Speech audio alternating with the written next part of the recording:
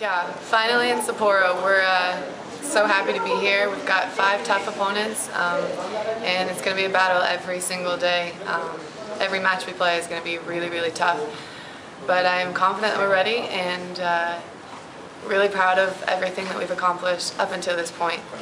We've had to battle our way to Sapporo, so really excited to be here.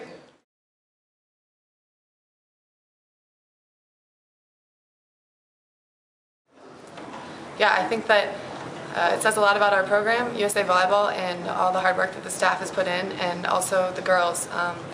A lot of young girls have come in willing to work and have been willing to invest in a system, and it's really fun to see it paying off.